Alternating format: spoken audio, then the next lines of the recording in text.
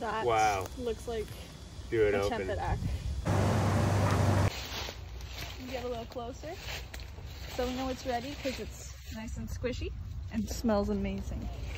So I'm just gonna snip it. Also, there was a leaf right here that just fell off. It died and it fell off. And also the entire stem turned brown. So originally the stem was green and then it turned brown.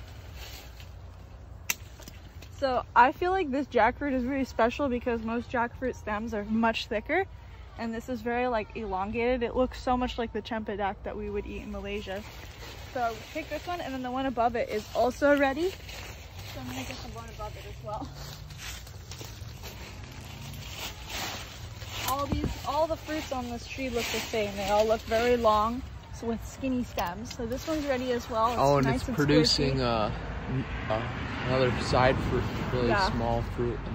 And also the stem you can see is completely brown and dry. It's also very squishy. Smells dank.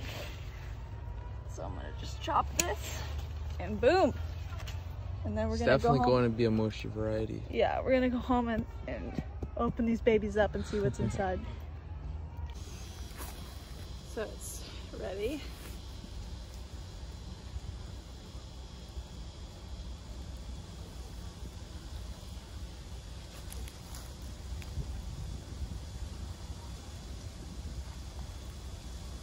Wow. That looks like Do it a open. chempejak. I don't know, but fruit experts, let me know. Wow. Maybe it is a jack, just a mushy. Here, you wanna lift it up by the stem and kind of show me?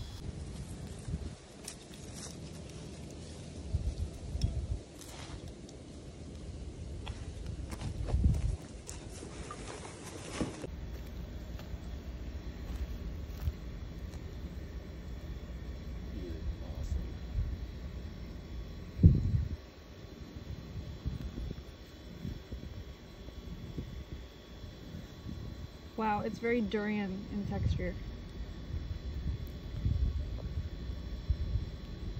It's amazing.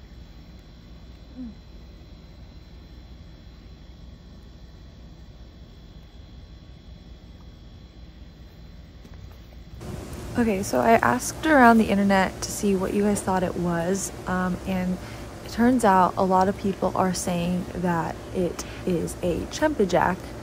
I had a woman in Maui who literally just had a chempejak for dinner say that it looked exactly like it, and other people who had recently eaten chempejak told me the same.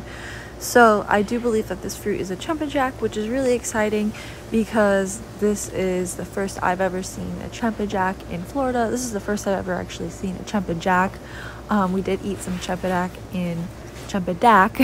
in Malaysia, and it was very similar but a little bit less jackfruity in color and flavor, so that really does make me think that this is a chempejak.